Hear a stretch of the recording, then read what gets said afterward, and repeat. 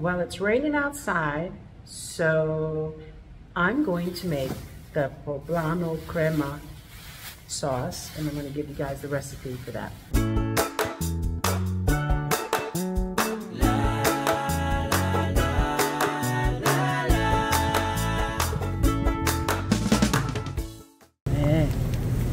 Crema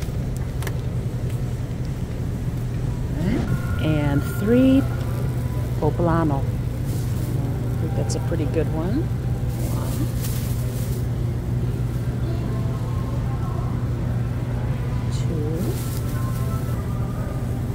1, 2. Yes, I'll take this one. 3 Poblanos that I picked up at the store.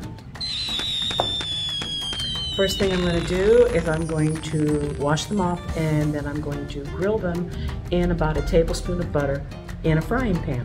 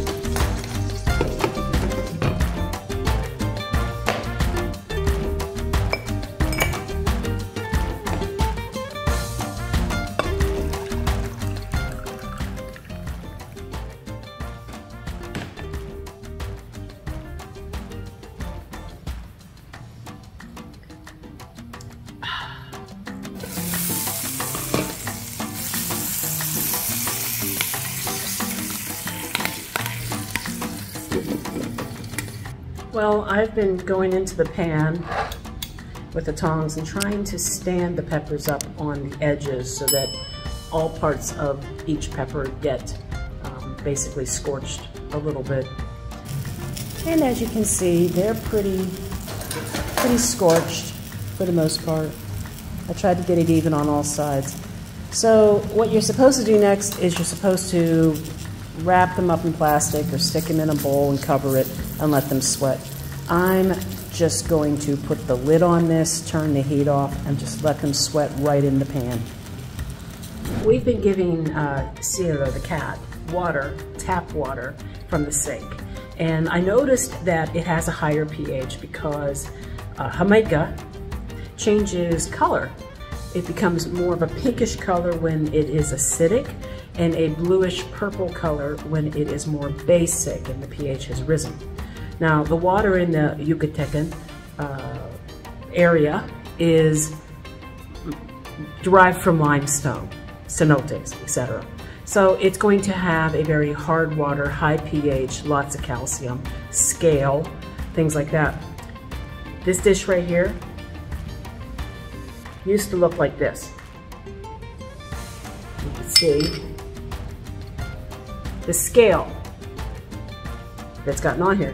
So because this is basically hard water calcified scale, to get it out, if you ever get stuck in this situation, just a bottle of vinegar and just pour some in there, swish it all about. It will absolutely dissolve. It will dissolve that right away. It doesn't take a lot of work. You just work it a little bit with your finger, or I don't know, got something you're scrubbing with, whatever it takes, it comes out, I assure you. Sometimes the scale is so strong, I actually see it floating on the top of the water. There's like a white film just floating there. It's already starting to, you can see that it's improved. That side versus this side. There you go. If you live in an area with hard water stains and you just sort of occasionally clean with vinegar, you'll get rid of it. I think we're done here. I think we're done here. Not too bad. There's a side by side. Ciela will be quite happy to have her water dish back. I guess I might as well show you how I make my Jamaica as well. You can buy Jamaica hibiscus flowers just about at any produce stand. They're kind of rubbery and soft. They feel like, I don't know. If your fingers could talk, they would say they feel chewy.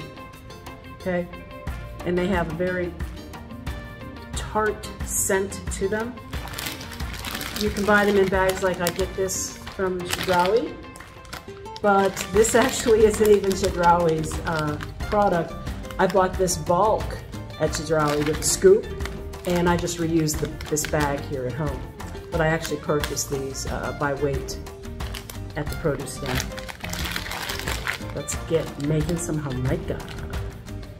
All right, to this pot, I'm gonna make about 1 pitcher full, which I think is almost 2 quarts. I'm gonna add approximately 1 cup of hibiscus petals. I think it's about 1 cup, maybe a little more.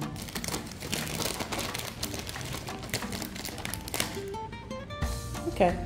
Typically I don't do this, but I think today I'm going to experiment. I don't have any cinnamon sticks, but I do have some cinnamon powder, so I'll just throw some cinnamon powder in there, and we will cook it with the cinnamon.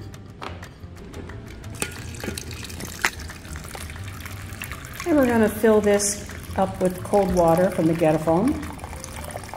Maybe not the whole way. This is a larger pot. This is larger than what I normally use.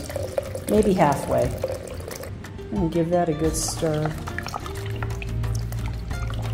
And it's already getting a red hue to it.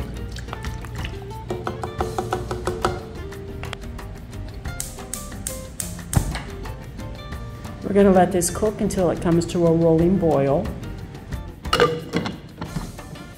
Okay, let's check on these. Oh yeah. So these are done sweating. See how the skin is all wrinkly on them. They're still a little too hot to work with, so I'm actually going to take them out of the pan now and set them on a dish to cool. Okay, I lied.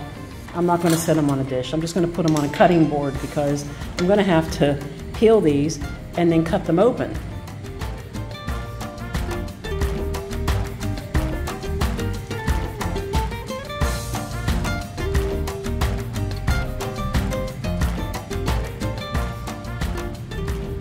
Oh man, if you could smell this house right now. If you've never cooked Poblano peppers, I don't know how to really describe them. They're not like bell pepper. Bell pepper tends to be a very sweet pepper. They're not super sweet, but there is a sweetness to them. And I almost want to say there's a smokiness to them, but I don't know if the smokiness is there due to the way they're prepared or if they actually naturally have the smokiness. But the one thing that I was never really aware of is the fact that you have to peel the skin from these peppers. I didn't know that. I guess if you're eating them raw, like a lot of people will with bell pepper and things like that, or they're diced up really small, the skin is not an issue. But in the way we're using it here, the skin is an issue, and it can be a very fibrous texture, doesn't digest well, doesn't break up well. So you peel the skin from the peppers, and that's what sweating the peppers is doing. It's helping release the skin. So what I did now is I pulled the tops out. We have to remove the seeds as well, but I thought it would be a good place to get started. And as you can see, this very papery, fibrous skin. You have to remove that. It's a whole lot easier to use 2 hands. As I'm holding a camera with 1 hand, it's a little harder to do here. But just peel that away. And once you have all of that removed, then you're going to slice open and start scooping out the seeds. I think that our Jamaica It's not quite a rolling boil, but you know what? It is a boil. So I'm gonna turn off the heat, and we're literally just gonna let this steep. I'll put the lid back on, and that gets to cool off. Okay, so I've peeled all that skin away right there. And now I'm gonna get rid of the seeds. Now, you use whatever method is gonna work best for you. I kinda like using a spoon and just sort of scraping them away. It's not perfect. You may have to, again, I'm using one hand. You may have to finger pick some of these seeds out of here. And that's fine. You just don't want the seeds. I don't know what happens if you get stuck with a few seeds. Honestly, we're going to blend this in a blender. Maybe you won't even notice them. I don't know if they impart a special kind of flavor that we don't want. Get rid of, shake off some of them seeds. I don't know.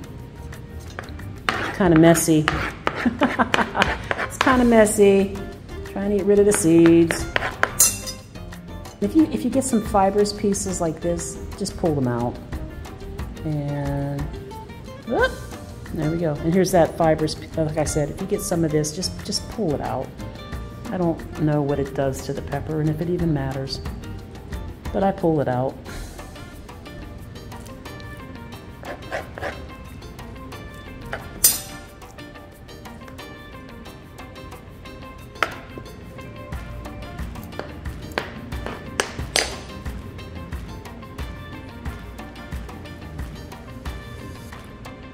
That is good enough for me. So inside here, I have put the crema and the peppers. The onion, of course, is in the very bottom. And if you've never had crema before, it's kind of like a sour cream, but it is not a sour cream the way you think of sour cream if you're not from Mexico. It's not as acidic, slightly sweeter and less acidic is mostly what I would say about it. But it's similar to sour cream. We got a little bit of milk right here, leche. Just gonna put a little bit in. Doing this right, there we go.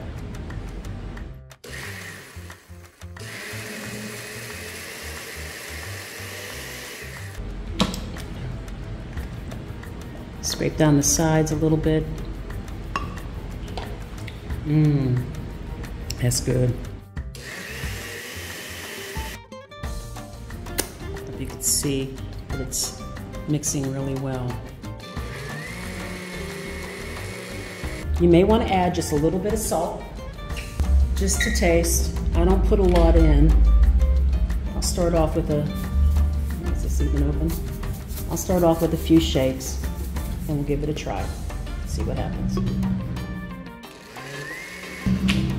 Taste.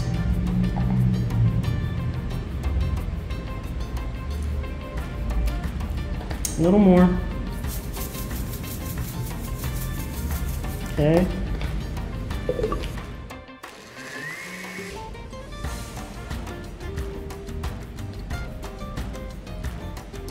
Perfect.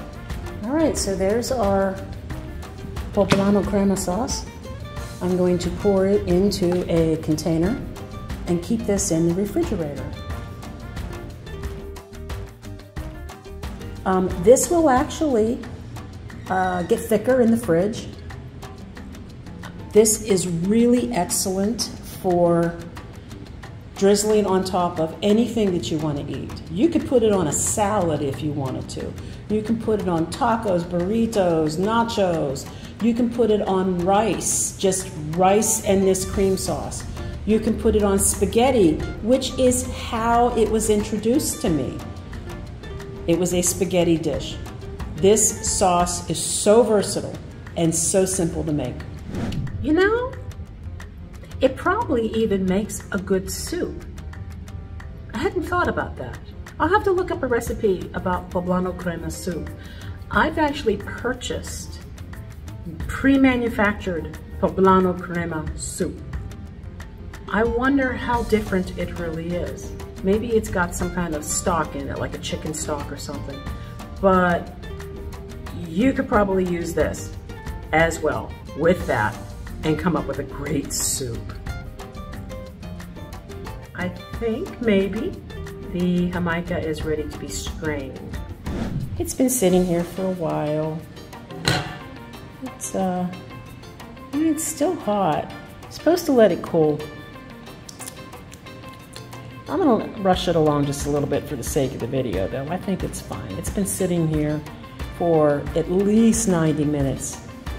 All right, so I got me a pitcher and just a small, cheap plastic strainer.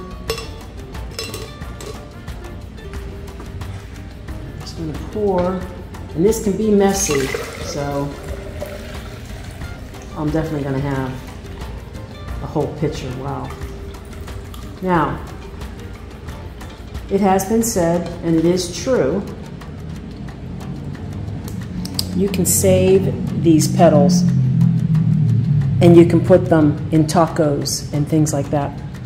I'm not going to do that right now, even though I know it's possible. Right now, my goal is just to make some Jamaica. So I'm going to go ahead and I'm just going to put that in here, squeeze out the juice, and throw them away for now.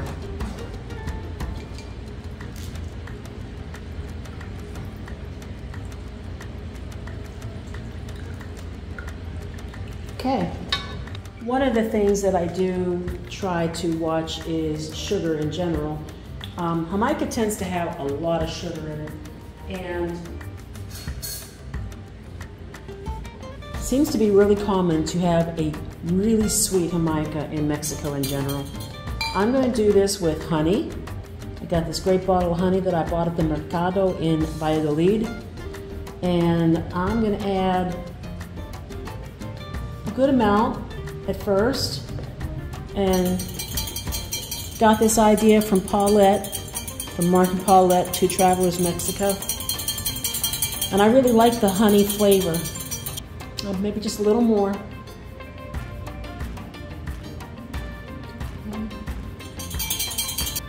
Yeah, that's good. I like that. I've heard the typical recipes to add about at least a half cup to a 2-quart pitcher, or 1 cup to a gallon. I would use less sugar than that. I would use probably more like a 1/3 of a cup instead of a half cup. There you go, Jamaica. Just stick it in the fridge, let it get cool.